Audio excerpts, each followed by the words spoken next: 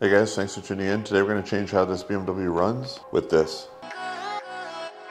Okay, so this is a Motiv Flex Fuel adapter. It allows you to run regular 93 octane or 91 octane and allows you to blend ethanol and have the map automatically switch based on how much ethanol content is in the car. So this is the harness that's going to plug into your ethanol content sensor, and it'll tap into your ECU, and you'll tap into power using the supplied tap connector. For you to be able to achieve this functionality, you're going to have the standard stage 1 or stage 2 license pack in MHD, plus you're going to have the Flex Fuel license, and of course the flasher license. And then from there you have to order the ethanol map pack license so you can achieve this functionality. This will be for off-the-shelf tunes in MHD. I'll eventually be asking my tuner when I go single turbo to incorporate this functionality into a custom tune so I can run 93 when I feel like it, or just mix whatever random content of ethanol is available, and it will change the power on the fly. So in today's video we're going to install the sensor, and we're going to go ahead and fill the car up with some ethanol and see how it changes things. So I got to give a special thanks to Spool Performance. A while ago they provided me with an ethanol sensor kit that you would use an app to monitor your ethanol level using a Continental Sensor. So that's going to be a prerequisite. You're going to have the Continental Sensor installed. So I'll put a link in the description for the sensor and whatnot so you can have that on hand. There's a couple ways to go about it. Yeah, as you can see here, it tells you the temperature and the ethanol content via Bluetooth, and it's a kit you can buy from Spool Performance. So I'm going to be leveraging that Continental Sensor today by plugging in the Flex Fuel, and then from now on we're going to be monitoring percentages in MHD. I'll put a link in the description to the install video as well for this ethanol analyzer. So if you have your factory cowl, you of course have to get that out of the way to get to this step, but we're going to be unlocking the ECU box, or the DME box,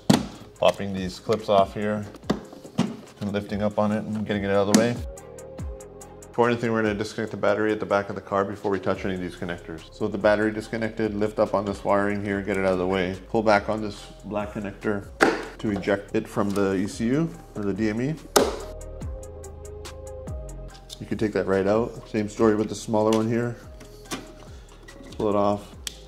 Take it right out. So we'll focus on the smaller connector first. Get yourself a pick tool to allow it to slide out. Now if you focus on this connector here, where it says 26 and 14 on this side with the arrow going this way, you're going to want to count 3 over from where it says 14, 1, 2, 3, which is the white and purple wire. So what you want to do with that is, using a pick tool, press on this here and pull it. And it'll come out. Now what you want to do is take a small piece of heat shrink tube, slide it over the exposed metal part. We'll just shrink this down so it won't short out on anything. We're in good shape. So in preparation, I'm going to be putting this wiring harness and roughly routing it over. I'm going to remove my dual cone intakes.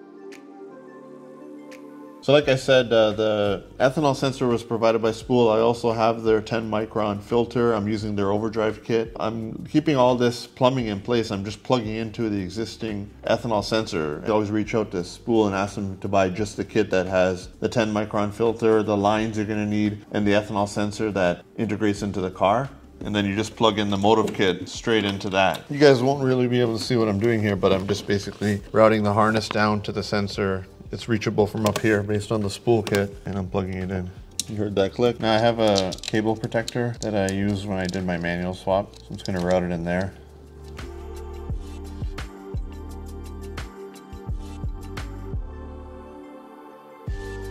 So as you see, I just lifted up on this grommet, passed the wire through, and then with the pressure of the ECU lid being on, it will give you some weather protection. Could be a couple cleaner ways to go about it by making holes in this and whatnot, but I've had success doing this. This module is just going to live inside your ECU box like that. So now we have our connectors. Now we got to merge these into the remove pin. Cutting the zip tie that came with this because we got to get ground from outside of the ECU box. So I'm passing this through here. You guys should be able to make that out. I'm pulling this through here. Let's tuck in the excess wire. Passing the ground wire out of the box. And as you guys can see, right beside your washer fluid fill, there's a 10 mil for ground. Put that loop through there. There's a green connector that's clipped into the box.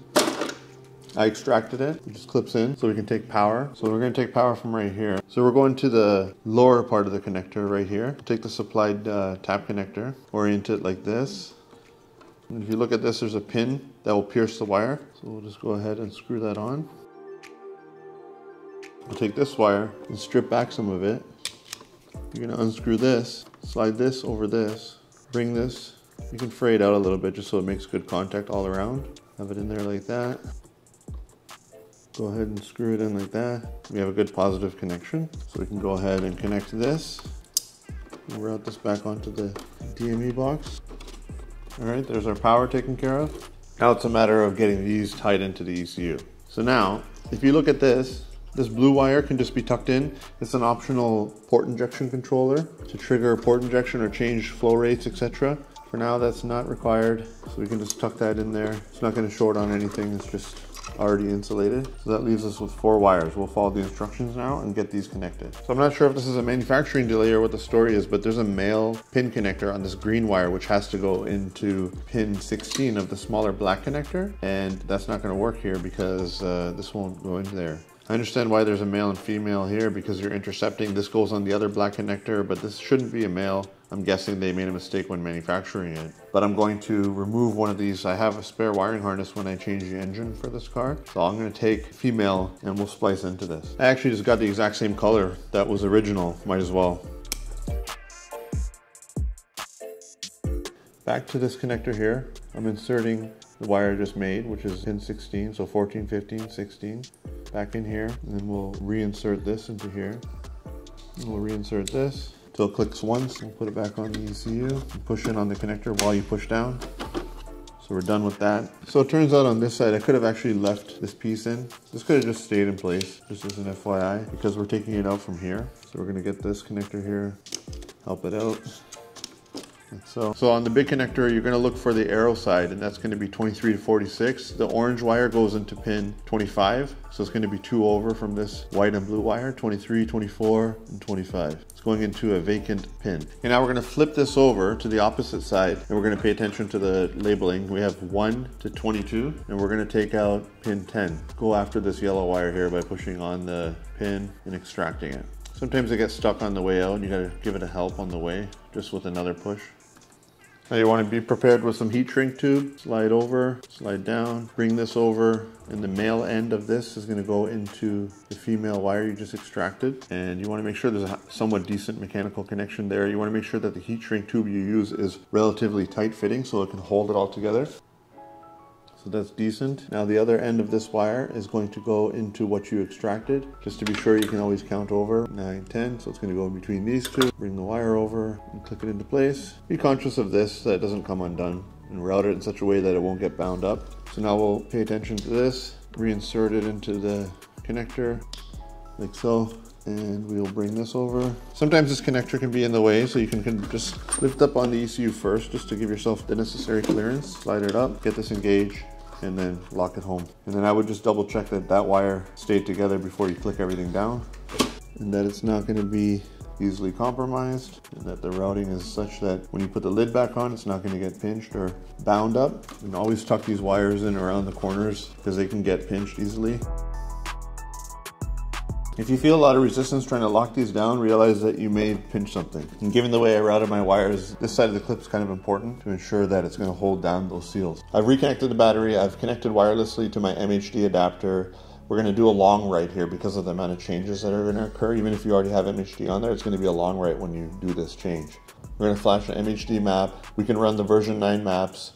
In terms of which map you're going to choose as your default, you'll choose either 91 or 93 octane, and then it will build on it from there. So if you have ethanol in there, it's going to sense it and automatically run the ethanol map provided you have the license pack. So select 93 octane. Hopefully this goes without saying. You're only going to want to start the car after you flashed it. Don't try to start it if you've installed the hardware and you didn't figure out that you needed to be prepared with your license pack and everything on MHD because you've made too many changes. So we're going to go to options. I already have my options set, but now what I see different though is the option for Motiv Flex Fuel kit installed. So I'm going to select that. We're going to go back. Now that I've done that, it's going to be a long write. So we'll start the write process now. So as you saw when I selected that option, it said for OTS or off-the-shelf maps only. If you want this functionality and you got a custom tune, you got to talk to your tuner and they'll integrate that for you, which I plan to do when I go single turbo. But you guys may be wondering, how am I running upgraded turbos on off-the-shelf map? Ultimately what happens is you're just running less boost, so you're not going to get the most out of them. It'll kind of be like they're not even really present. You're not going to get the benefits of them. But just in the interim, I'm just trying this out in preparation for the future, because I did complain about not liking mixing fuel and calculating and all that. This is going to make it seamless. Or if you go to a pump that doesn't have the same level of octane, it won't matter because it will automatically adjust and keep things safe. But really, the O2 sensors can compensate for the 10 or 20% more flow you'd get at a lower boost level. no problem. You can run upgraded turbos on an off-the-shelf tune. It's just there's kind of no point. But I have been doing that. I have been running 93. Once this flash is done, we're going to go to the pump and see what changes. But we'll see how the monitor pack changes first. Okay, that's it for the flash. Okay, so now I'm going to go into the monitor section of MHD, click on options, and I'm going to find ethanol content, and we're going to find fuel mode. I'm going to deselect something here. Okay, so fuel mode. We'll go here. So right now it's saying that there's 77% ethanol, which doesn't make sense. I'm going to start the car and see if this changes now.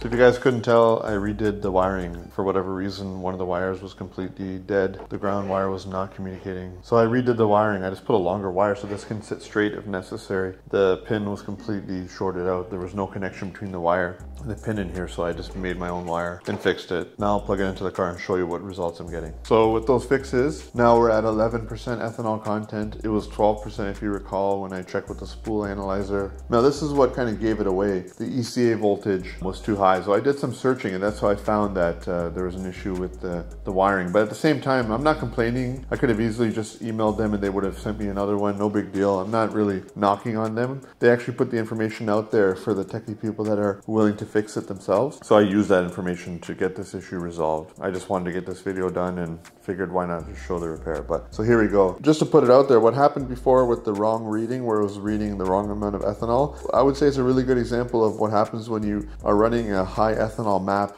with 93 octane in your car. What can happen is it'll run terrible because the volume is so much higher than it needs to be. So now that we've corrected it, let's see how the car runs when we start it now. Now another consideration would be if you are running more than E60 or so, the map will adjust and actually run less boosts and timing because it's going to assume that your fuel pump is not going to be able to keep up. When you do a custom map, if I were to get a custom tune, then they could go to full E85 because of the fact that I actually have a stage 3 fuel pump in the Helix overdrive system.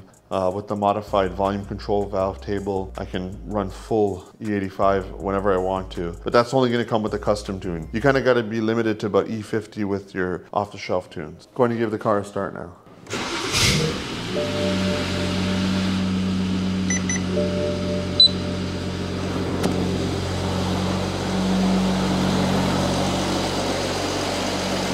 There we go, it's running perfectly now.